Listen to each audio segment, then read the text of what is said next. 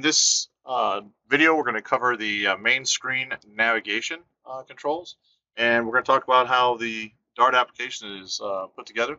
When you first come into Dart, you're going to be faced with the home screen, which is this screen here. It's going to give you an overview of all the cases you have inside the current Dart environment, and it's going to provide you with your case tree on the left-hand side, and it's going to give you your ribbon bar across the top, showing you all the different applications and settings, etc., that you have choices of. All right, so when you first start out with Dart, you come into your main screen.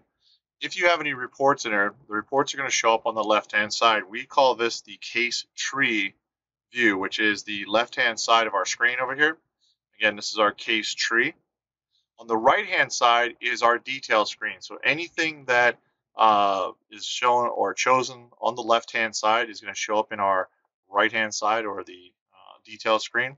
And in the detail screen, we may have subscreens. So if you click on a subscreen within the detail screen, it'll show you the sub data, or the data that goes to that tab. So for example, calls, SMS, and general details, as I'm showing you on these subscreens here.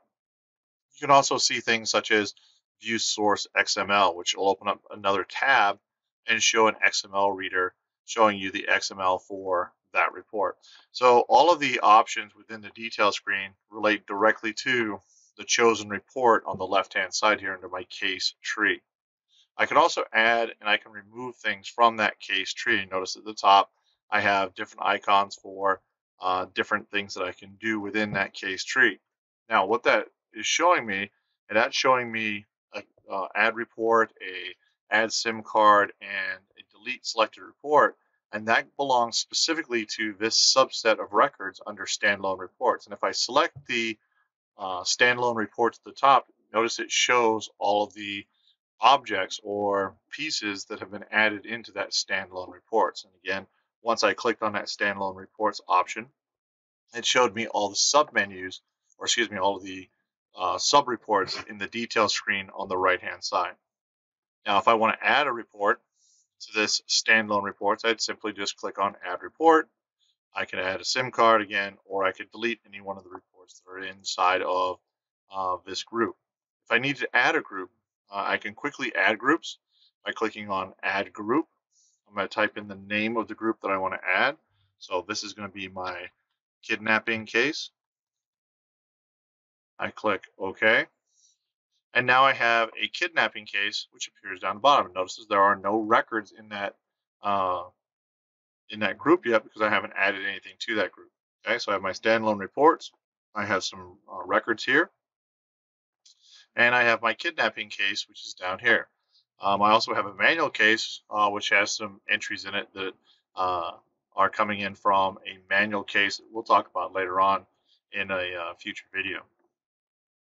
Now, from the standalone reports, if I wish to add or remove anything from this screen, I can simply click on the report that I want to remove and then click on the delete item.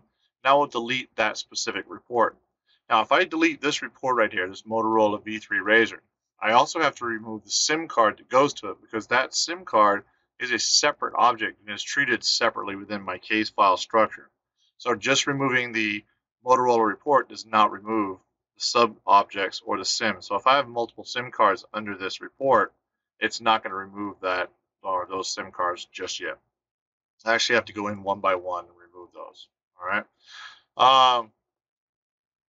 So anytime I'm in any screen and I want to return to this set of or this submenu, all I have to do is click on the home screen, and the home screen will take me out. So if I'm anywhere else in my system and I click home, again, that will take me back to my home with my case tree on the left-hand side and my detail screen on the right-hand side. If I for some reason can't, when I click on the home, if for some reason it doesn't go back to this, okay, then simply click on any other option and then click on home. As every once in a while the system does kind of or make an error and it kind of screws up, but that doesn't happen very often. So if I'm in another tool here, So I'm in my portal settings, click on home. Again, this takes me back to my main screen or my main options. Okay, so that's the basic main navigation for the Dart application.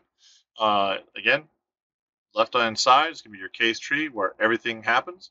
Right hand side is going to be your detail screen, and then across the top again is your ribbon bar, or where all of your options are for your different applications within Dart.